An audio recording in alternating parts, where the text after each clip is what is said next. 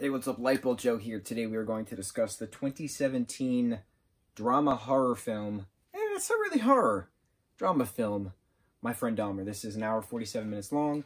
Like I said, excuse me, hour 49 minutes long, 2017. Mark Myers wrote and directed this. It's based off of John Backderf's graphic novel.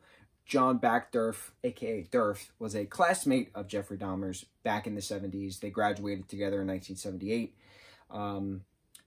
Jeffrey's first killing was quickly after graduation, like within what, a week or something like that.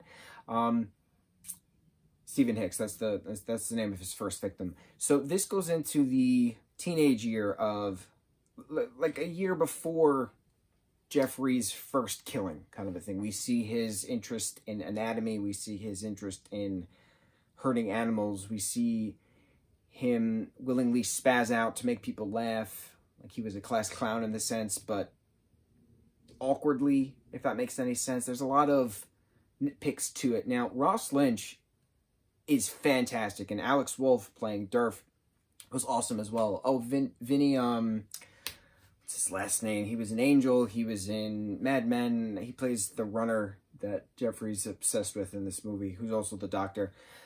There's a lot of things. It goes into Jeffrey's homosexuality, questioning stuff. He's friends with a gay kid in the school, but he's trying to hide it. It's interesting. It goes into his drinking. Like, I know a lot of little Jeffrey tidbits. The only thing that they didn't actually show is the fact that Jeffrey had a mannequin that he would jerk off to all the time, but they didn't show the mannequin. Jeffrey Dahmer's a weird case when it comes to serial killer, because he always was in control of what was going on. You know, he even had one of his poor victims escaped, and the police literally gave him back to Jeffrey because the kid was too drugged to realize, you know, right from wrong. And then the police officer got fired, and he recently just retired because he was rehired. But there's a whole scandal on that. There's been so many different iterations of Jeffrey Dahmer.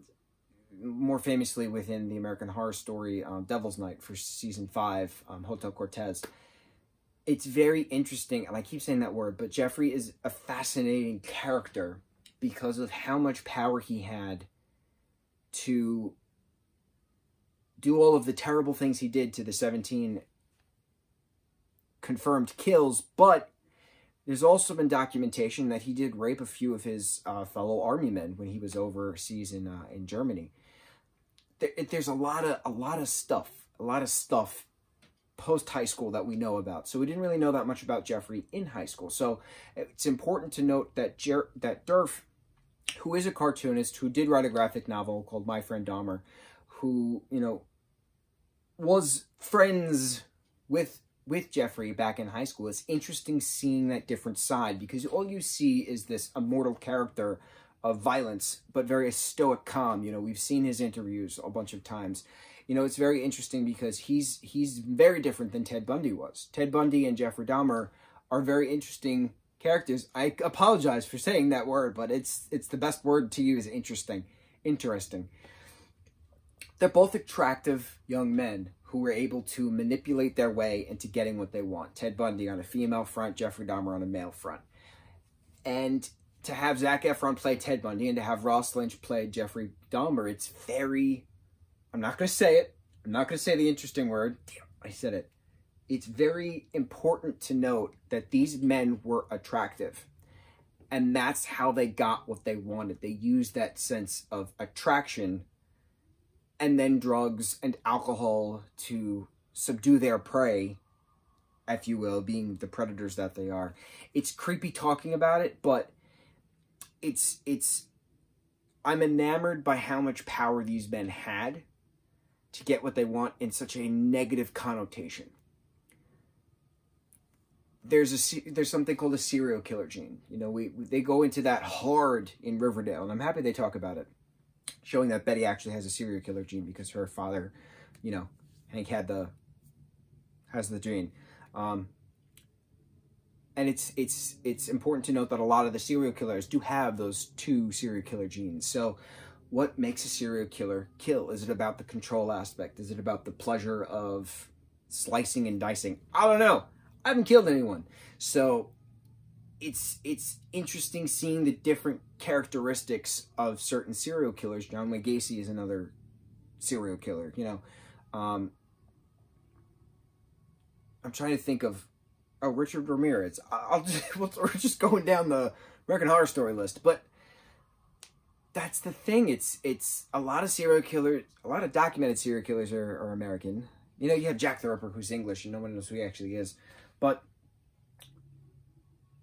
you know, we don't see that much of a serial killer prior to their killings. So for Ross to do such an incredible job showing that stoic, poor-postured,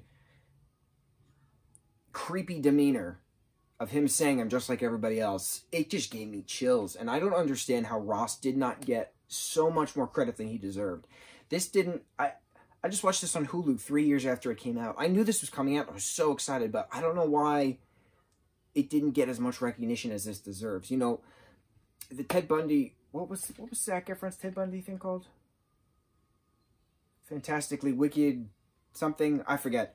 That got a shit ton of recognition being on Netflix. And Zac got so much praise for it because he did a creepy job playing an accurate Ted Bundy. And a lot of Ted Bundy's surviving victims said how creepy Zac was because of how accurate it was of Ted using his attraction to get what he wanted. So Jeffrey was killed when he was 34 in prison, so there's no means of us asking, hey, Jeff, did you think Ross did a good job portraying you in your 18th year of life? Can't do that because Jeff doesn't exist anymore. So I don't know. It's a means of immortality that these men did horrific things, but everyone knows who they are just by saying the name. And a lot of it is memed nowadays, which is weird to say, but that's what a meme is. Sometimes you have to meme something horrible to get a laugh at it to try to calm yourself down. Does that make any sense? I don't know. I feel like I'm rambling, but I think that's the best part. You see how my demeanor is. I don't know where my train of thought is going right now, but that's because I'm still creeped out by watching the incredible Ross Lynch do an incredible job playing the Jeffrey Dahmer character. Playing this sadistic, maniacal being who is extremely manipulative with, you know, boys and guys of an athletic build. That's another detail I remember. Didn't matter ethnicity, it was an athletic build. Jeffrey had a taste. And I dare say that in poor taste because he had a means of necrophilia, cannibalism, and not so much taxidermy, but removing flesh from bone and putting in jars and things. It's just, I got chills. I'm creeped out. But I have been affected from a Jeffrey Dahmer standpoint. I think what creeps me out the most about Jeff is I have mannequins. And I know I'm just nitpicking here because the mannequin was never referenced in this movie. I have been collecting mannequins for 10 years. My first mannequin was Kit. He's standing over there. He's chilling in a Beacon Hills jersey. Dustin's right next to him. He's got a number 6 on. I don't really want to do a show and tell of, like, bringing the ring light around. I think it's going to be a little weird. But I have other mannequins outside in the shed. Now, why I have so many mannequins is because I have a wall of masks. I have all these things for Halloween purposes. Like, it's just what I do. It scares the crap out of all these people that come over for Halloween, and it just, that's the point of Halloween. You're supposed to get scared. You must make sure you're on edge and make sure you're aware of your surroundings, things like that. Are they going to move? Are they not going to move? It's that what if. It's Halloween, ... what if, question mark, exclamation point. That's the cool part about it. But it always freaked me out the more I looked into Jeffrey Dahmer because I've had Kit for 10 years. He's the oldest mannequin I have. I got him January of 2010. Here we are. I'm recording this June 23rd, 2020. I've had him for almost a year, for almost 10 and a half years. It's creepy. But I'm not harming animals. I'm not, you know, willingly going to drug some guy, take advantage of him, and then murder him. I have no need to do that. And that's a good thing. It's a good thing I don't ever need to do that. Otherwise, my psychopathic craziness would be in a mental ward. That was another interesting thing. We go into Jeffrey Dahmer's mom's mental health, the father-mother divorce fiasco, his younger brother Dave, The mom and the brother going to Wisconsin to her mom's house. The father living in a motel, but then Jeffrey was in a house by himself for quite some time, which I thought was still a little weird, but I like the backstory. I'm just still creeped out by watching this movie. It was just so incredible. Everyone did an incredible job. I want to know how many times I said the word incredible. So if somebody can comment as to how many times I said the word incredible, pronounced incredible or incredible. Oh, no, wait. That's the same.